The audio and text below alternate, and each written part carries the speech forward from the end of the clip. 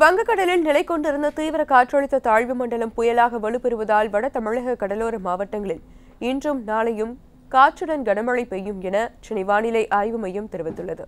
இது தொடர்பாக வானிலை மையம் வெளியிட்டுள்ள அறிக்கையில், வங்கக்கடலில் நிலை கொண்டிருந்த தீவிர காற்றழுத்த தாழ்வு மண்டலம் புயலாக வலுப்பெறுவதாகவும் இது தீவிர புயலாக மாற வாய்ப்புள்ளது என்றும் கூறியுள்ளது. சென்னைக்கு தென்கிழக்கே 730 கிலோமீட்டர் தொலைவிலும், ஆந்திராவின் மசூலிப்பட்டினத்திற்கு தென்கிழக்கே 1090 கிலோமீட்டர் தொலைவிலும் நிலை கொண்டிருக்கும் தாழ்வு மண்டலம் மணிக்கு 13 கிலோமீட்டர் வேகத்தில் நகர்ந்து வருகிறது. புயல் சின்னம் ஆந்திராவை நோக்கி நகர்ந்து சென்றாலும் வடகிழக்கு கடலோரத்தை ஒட்டி பயணிப்பதால் இன்றும் நாளையும் பரவலாக மழை பெய்ய வாய்ப்புள்ளதாக குறிப்பிடப்பட்டுள்ளது.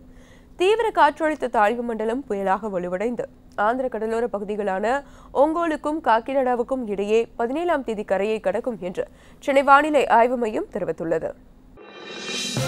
இதுபோன்ற முக்கிய வீடியோக்களை உடனுக்குடன் தெரிந்து கொள்ள NewsJ யூடியூப் சேனலை சப்ஸ்கிரைப் செய்யுங்கள்.